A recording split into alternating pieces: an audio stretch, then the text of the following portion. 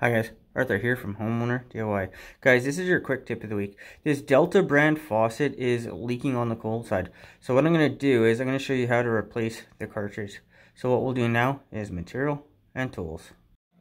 So for the material and tools list, I have two cartridges, one for each side. The cartridge is a D1 for Delta, and then for the seat and spring, this is a D9 for a set of springs and seats. Needle nose pliers, multi-bit screwdriver, and then a 10-inch crescent wrench. This is what I need for material and tools for this job, so let's get started. Since this is a two-handle faucet, only the cold stop on the right needs to be shut off. If it's a single-handle faucet, then both stops would need to be shut off. Depending on the age of the house, the stops can be really stiff like they are here, and it's not uncommon for the stops to leak as well when you're either opening and closing them. Before taking anything apart, make sure to block the drain with a stopper, or I'm just using a piece of tissue paper in this case, so you don't lose anything down the drain. You can see that the faucet is still dripping, which means either I didn't close the stop all the way, or the washer is not holding tight anymore inside the stop. For this Delta faucet, it's a Phillips screw. Remove the screw and then pull the handle off. Depending on the age of the faucet, like in this case here, it can be a little bit stuck. Just wiggle it back and forth until it comes off. Next, the nut holding the cartridge into the body faucet needs to be removed. This is a standard thread, so unthread it, and then the cartridge can be pulled out. Take the new and old cartridge and compare the two to make sure that they match.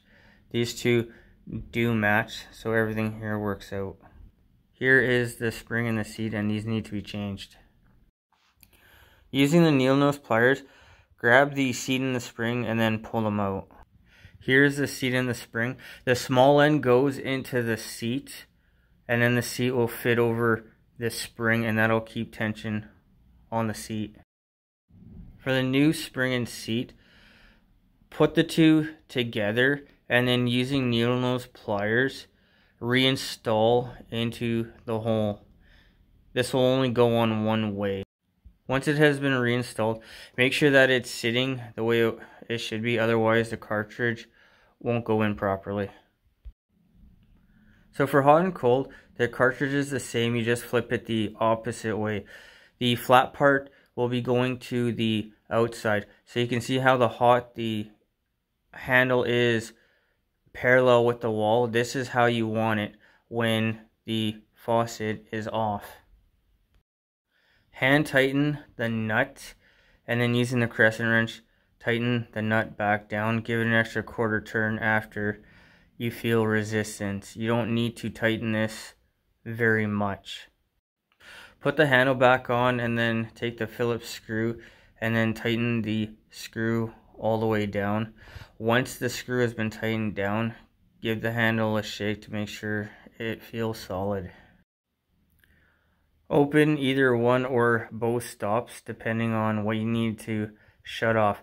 Now, because this is a globe style, open it all the way and then give the valve a quarter turn back in, so the internals of the valve doesn't seize to the body. With the water back on, do a final test. So open both sides on and off and make sure nothing is dripping. And in this case, everything is working perfectly fine.